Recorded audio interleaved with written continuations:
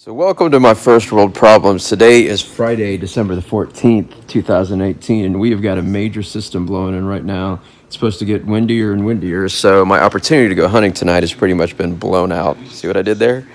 So here's the situation. I've got 14 days between now and when I leave for a ski trip, and I've got basically two opportunities to go hunting. So I'm going to let you guys pick the system on what I'm going to use when I go hunting.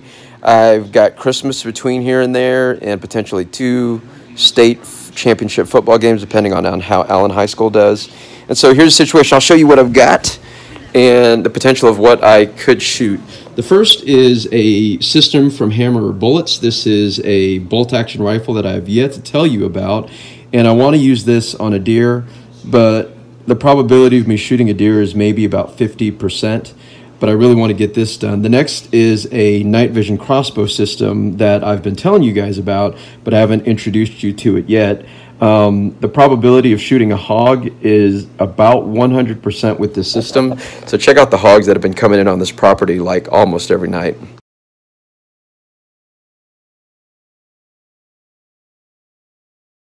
And finally, I've got this thermal from Night Vision Outfitters that I've been telling you guys about, and the probability of me calling in a coyote on two properties is about 75%. Finally, you guys pick the system in the hunt. We've got a 50% probability of shooting a deer with a bolt-action rifle, 100% probability of shooting a hog with a new Night Vision crossbow, and a 75% probability of shooting a coyote with the new thermal.